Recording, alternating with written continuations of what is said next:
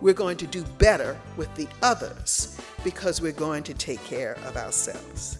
In allowing myself that opportunity to fail, I actually allowed myself the opportunity to dream and to achieve many more things that I would not even have had the experience or the opportunity to do without it.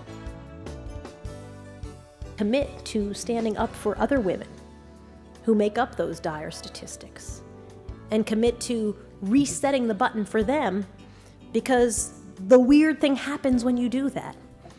Somehow they end up resetting your button. How kind have you been to yourself? What's your view of the value that you bring to the table?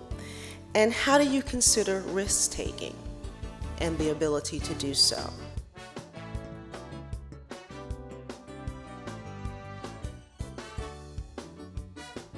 It's important to know that we cannot live very effectively separated lives.